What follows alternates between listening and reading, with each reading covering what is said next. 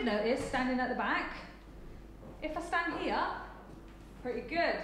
If I stand here, not so good. So I'm going to stand about here, yeah.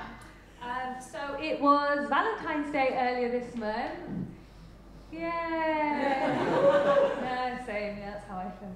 Actually, my husband does, I'm out of breath, it's like one step. My husband does this really cute thing where he renames Valentine's Day each year. This year he called it Friday. So romantic. Do you remember the time when people used to get cards and they used to say, "From your secret admirer"? No, exactly, because that doesn't happen anymore. One, because those people are actually called stalkers. Yes. And two, because if you don't say who you are, you don't get laid. So somebody saw a gap in the market there. What do you get if you put, what were my things? Stalkers and sex together.